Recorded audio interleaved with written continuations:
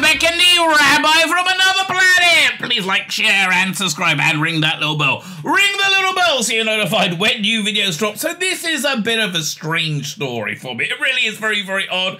It's not what I was expecting. Anyway, it is what I was expecting, but I'm not feeling how I expected to feel around this story. Okay, so what am I talking about? Ncuti was front and center in the Coronation concert the other day. What was this? Sunday? I'm recording this intro on, what day is it? Tuesday, May 9th, right? So it was front and center in the Coronation concert doing a recital from Romeo and Juliet. Now, I'm been reasonably confident that Ncuti was going to be awesome as a Doctor, right? And pure faith, right? But I'm reasonably confident that he's going to be good as a Doctor. And I have been all the way, and the reaction of the audiences watching this was just stunned. They thought it was the greatest thing ever. People were tweeting left, right, and said that Doctor Who is in such great hands, and it also has universe. I haven't heard any bad comment about it, apart from mine. See, they released a 20-second clip of it. It's only 20 seconds, right? So you can't really tell much. It didn't seem very good to me. Like, I'm not like a Shakespearean, scholar. I understand it when I see it performed, right? And I've seen like Jonathan Pryce, he emotes, Anthony Hopkins. They bring this somewhat foreign language to life for me, and it's they're fantastic, right? Fantastic. I saw nothing. I was like, the accent's a bit weird. I don't really get what's going on. And the camera's whizzing around. I thought the Juliet was kind of like a fat chick. I don't know. I thought Ncuti could do better. Okay? None of this really landed for me. So, by the way, I just realized that to say, I've got to say out because we're on social media. My problem wasn't that Ncuti's black playing Romeo. Who gives a shit? I mean, really, it's fine. For goodness sake, who gives a crap? Well, I guess lots of people do. But I personally don't, right? I personally don't. I think it's one of those roles. Shakespeare's like you can reinterpret and reinterpret, keep the text the same, and reinterpret it and reinterpret away, and keep to the court, right? So that didn't bother me, though. It just didn't land. I mean, again, the strange, so she seemed like she was overacting to me. Fat chick Juliet, I don't want to get, is she fat? I don't know. I couldn't really tell, right? I couldn't really tell. But anyway, everybody there loved it. Freaking loved it. So it was awesome. What's this mean? I don't know.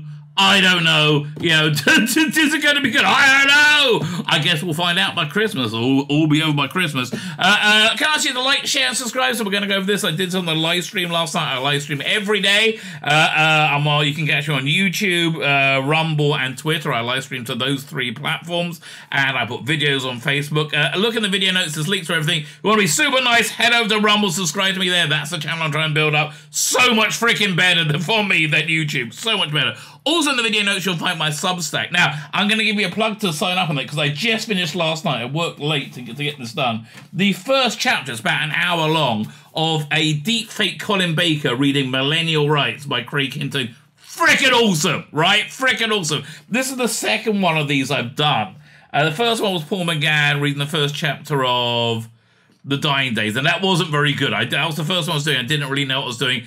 This sounds great. This sounds like Colin Baker reading Millennial Rights, and I'm really into it. So it's in the video notes. My Substack, you get that as a podcast. I don't know. It goes out via Substack. Also going to be on the YouTubes and the Rumbles and the Twitters, all those sort of places. Like, share, subscribe, comment. All those things are fantastic, baby. Now let me hand over to me from last night. So Ncuti's been doing a bit of Shakespeare. Ncuti on Shakespeare. I got like a 20-second clip of it. I'm not sure if I like it. But you can watch it with me. You decide. Doctor Who is in good hands. Ncuti delights viewers of King Charles' Coronation concert as they share excitement at the actor appearing as next Time Lord appears as Shakespeare's Romeo. Okay. Where are we up to? Viewers of the King Charles concert were delighted with Ncuti Gatwa's performance as Shakespeare. Now, was this on TV? Like, I hope, or was that was you want it to be there? They should have been on telly. I like the Royal Command performances. Whatever happened to those? Right? I don't know. I think this is all good stuff. You know, like just in terms of marketing, I think it's good stuff. Thinking is so important. Yeah, we're still working it. Fine. So, viewers of King Charles is the actor 30 took to the stage with actress May Mack. I mean, look. I mean, are they making a point that they were like, you know, not go for your traditional Romeo and Juliet with this? I mean, Shooting Out I see a lot more than May Mack, quite frankly. Like, honestly, I think Shooting could do way better than May Mack. In May last year, it was actually a year ago today. Shooting was announced, and we know less today than we knew then. In May last year, Shooting was announced as a replacement for Jodie Whittaker in the role of Doctor Who. The replacement, some will say savior, others same thing. And viewers of the concert this weekend took to Twitter to express their delight, insisting the part will be in good hands. Okay, that's the thing. Everybody said the same thing, right? So, how do we watch the full video?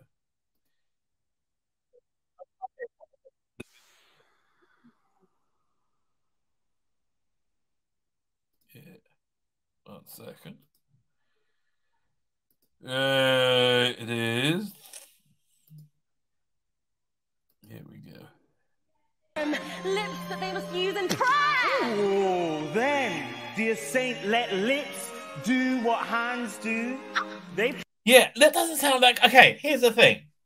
I'm not a huge Shakespeare buff. I've been to Shakespeare, right? I've been to, like, Midsummer Night's Dream, the outdoor one in... Where that? Out in Regent's Park, right? I've been to Hamlet. I like Shakespeare, right? I'm not, like, a complete expert on the language. But good actors, I find, can... Their performance imbues the language, or vice versa, whatever. That I somehow understand it, and I'm moved by it, right? And it feels natural, even though it's very unnatural. Best one I can think of here. Let me see if I can get this clip for you. There was a really good version of Hamlet with Jude Law and Bill Murray set in present day, right? Let me see if I get it. But this, I don't know. On this 20-second clip, it seemed a bit unintelligible and unmoving. Hamlet trailer. Yeah, so we get this. Doink.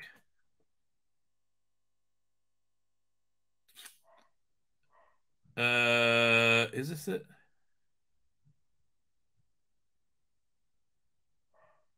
No. Hamlet trailer.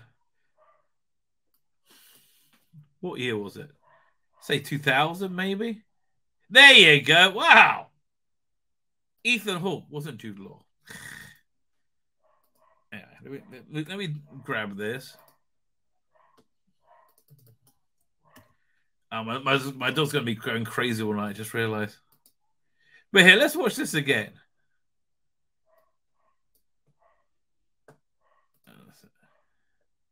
Start again.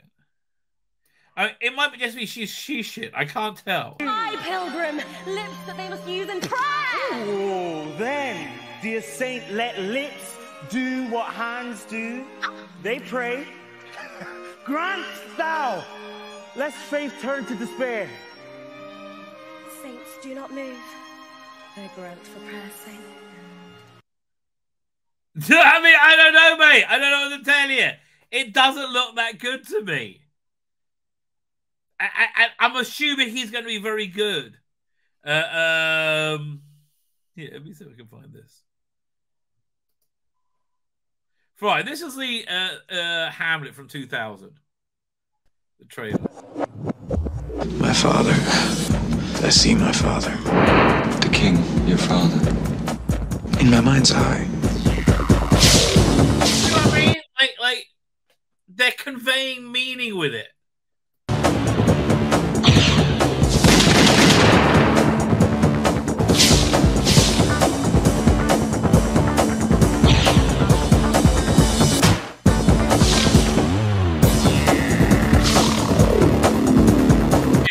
this music's horrible. But Carl McLachlan's great in this. The Queen, his mother, lives almost by his looks. Speak to her, Hamlet. Prompted to my revenge by heaven and hell. This music's awful. It's killing this trailer. Oh, Bill Murray is fantastic. But like, this is a really great movie. And it's like, imagine you get a great movie and you put a this is shit.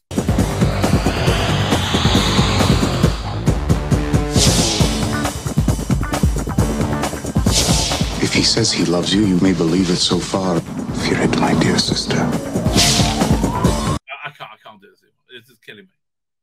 Oh, let's go back. Let's watch this again. Lips that they must use in prayer. Oh, then, dear saint, let lips do what hands do. They pray. Grant thou, lest faith turn to despair.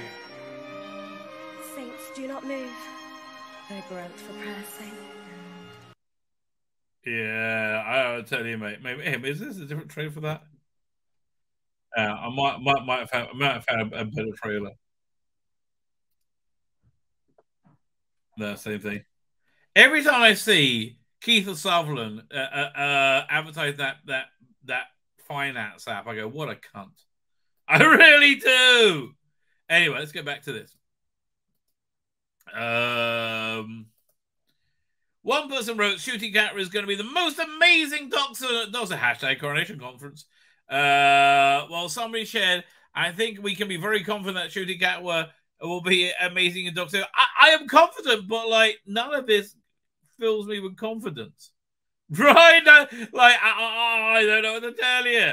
Ncuti is going to be an incredible Doctor Who. We have a bit of an interview.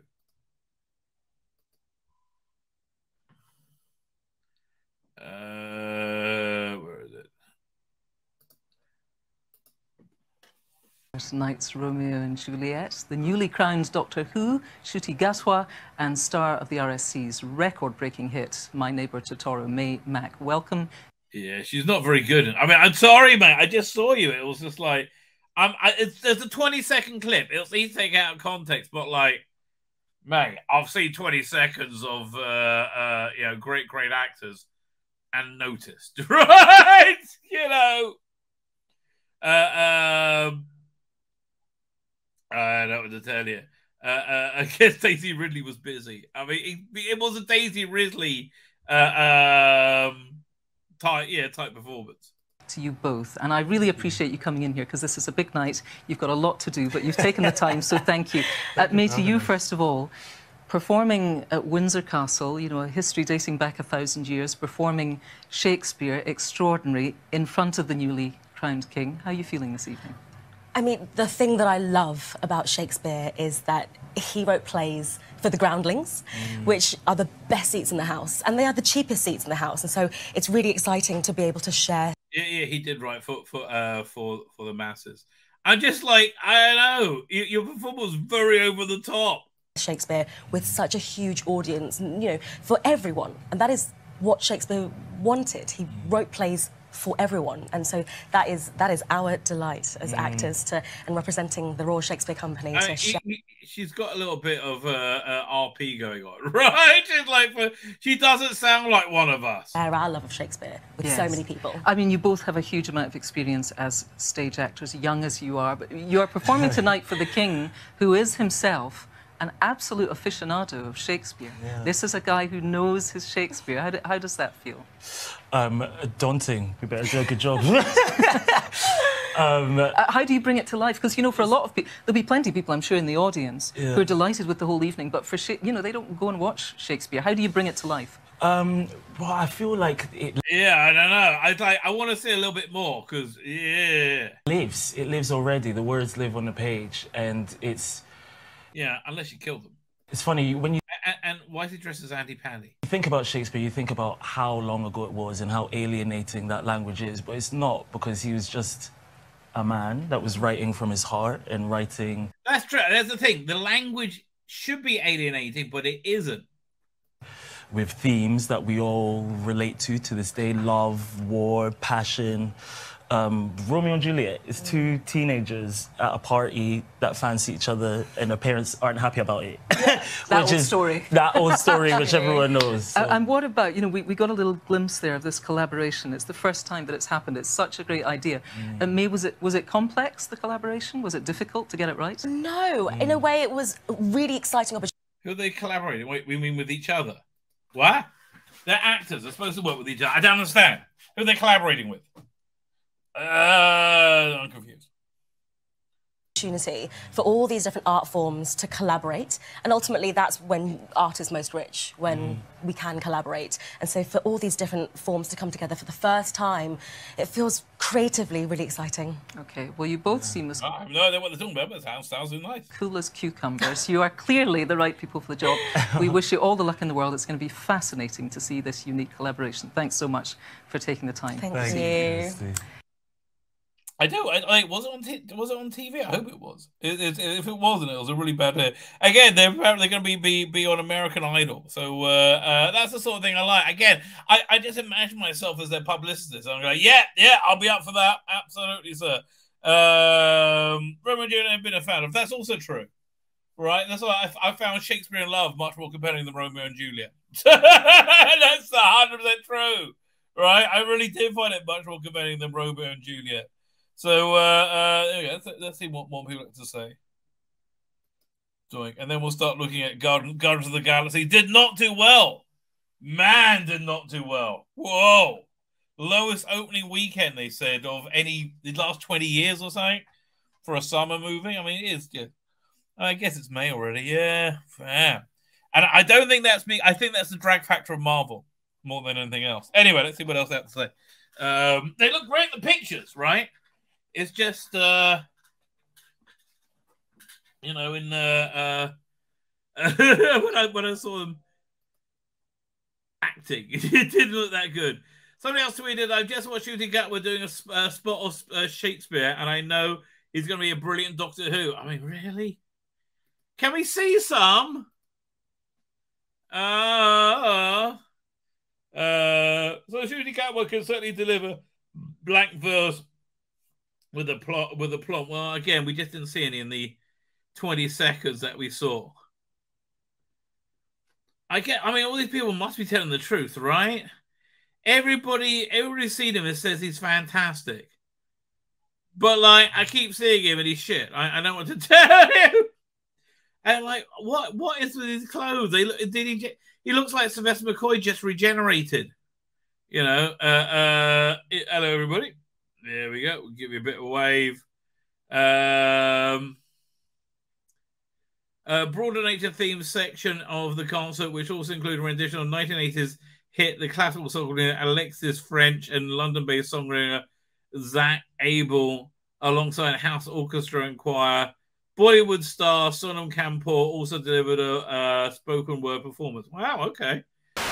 My name's Tzvi Lebetkin, the rabbi from another planet! Please like, share, and subscribe, and ring that little bell. Ring the little bell so you're notified when new videos drop.